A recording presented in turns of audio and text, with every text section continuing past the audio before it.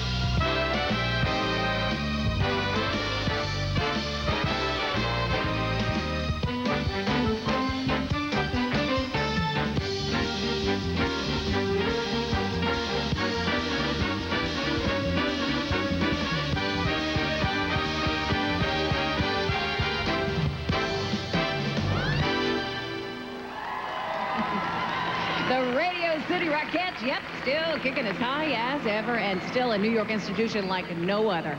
Meanwhile, we are getting close